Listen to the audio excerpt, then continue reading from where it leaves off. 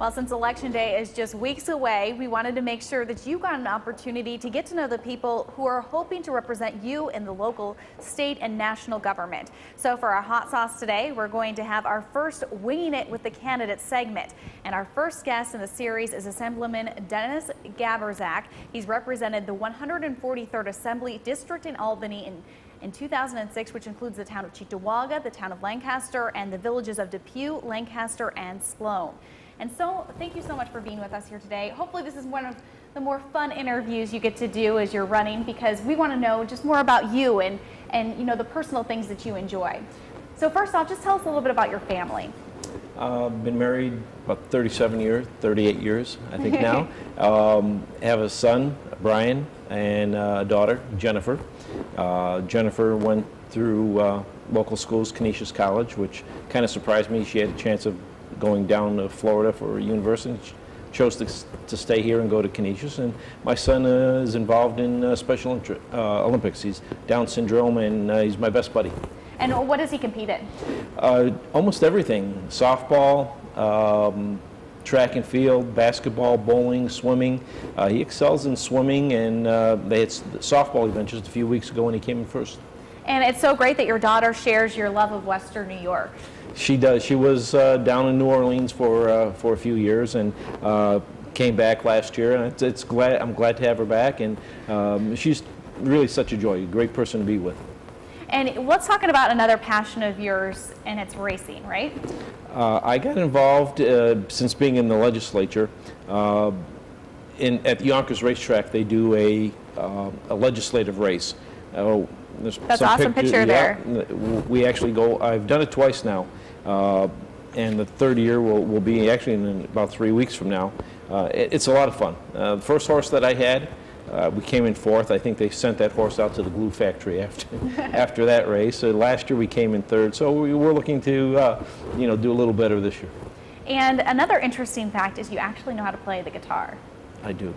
How long have you been playing for? Oh, I started when I was, probably taking guitar lessons when I was a teenager. I grew up in a family where, my father played an instrument, my brother does. So music is a very important or a big part of my life. And actually, that picture there is we have a band in Albany that the legislators who play various instruments get together. It's the name of the band is Budget Blues Boys. And we do a benefit concert once a year. We've raised like $10,000 in a night for different charities, homeless shelters, things like that. So it's a lot of fun when you can. It doesn't matter what side of the aisle you're on. You get members from both sides. Drums and guitar and keyboard, whatever, and you get out and play. And it's a great night. It's a lot of fun. So you're one of the more fun groups, I would guess. You have to have a little release from everything that you do in Albany. And you really, a lot of Western New Yorkers were appreciating one of the things you really set out to do, and that was to bring Nick Wallenda here to Western New York. Actually, that was, when that first came up, a lot of my fellow legislators, thought it was a hoax. You're crazy. This guy is going to walk over Niagara Falls. And, after I met Nick and talked to him, it didn't take long to realize that, he's a professional and he was very serious in wanting to do this, and he never once doubted that he was going to be successful. So we had to move, a few things to get it done in a very short period of time in terms of getting the legislation done in the Assembly. But we were able to do that, and it was a great event. And Nick comes back and still does good things for the community. Were you actually able to witness it there, or did you have to watch on TV? No, I was there. I actually took.